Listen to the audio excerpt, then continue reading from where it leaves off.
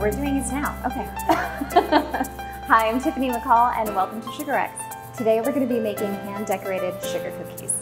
So my husband and I came up with this and we just found a basic sugar cookie recipe and kind of just spent probably about a week testing them out, making small changes and tweaks till it kind of resembled something that we love, you know, because they're so different. Like when he was growing up, his mom would put lemon in theirs and I don't prefer lemon in mine. So it's kind of finding something that still felt and tasted nostalgic.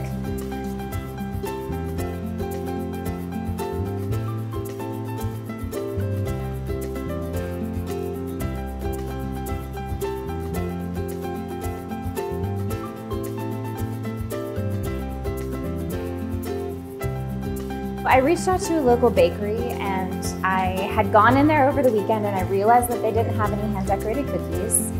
And I called them and I just said, hey, I make hand-decorated cookies. Would you carry my business card in case anybody asks you? And they said that they would. And then about 2 weeks later, I went in and met the owner and she offered me a spot in her kitchen. And then I just started doing it full time and that was it. I remember my first set of cookies that I officially sold in the shop were Super Bowl. Super Bowl cookies, and they sold out and I felt like the biggest winner.